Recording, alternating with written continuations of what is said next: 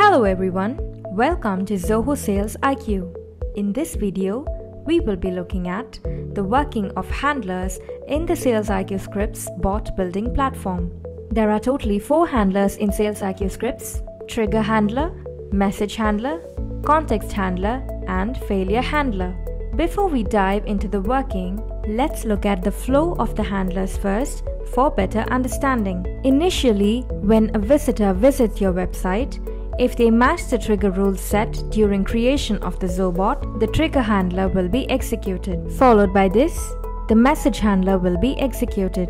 When the visitor does not match the trigger rule and initiates a conversation with the bot, the message handler will be executed. Once the message handler is executed in both cases, the bot collects all the necessary information from the visitor, and then the context handler will be executed to perform the desired action. Now, let's have an in-depth look at these handlers. This is the trigger handler, and you can write scripts to execute it. Here, when the visitor matches the trigger criteria, the bot will start a proactive chat saying, "Hello there, welcome to Zilka store. How can I help you today?" and then provides suggestions. This is the message handler.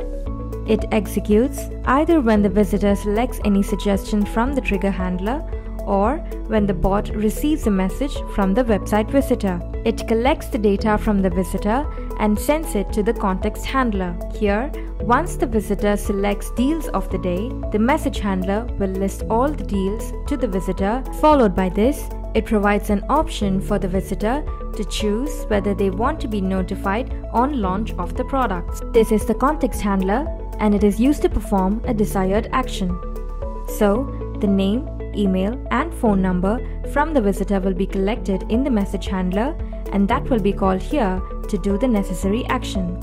In this case, sending an email and creating a lead in Zoho CRM. And finally, the failure handler.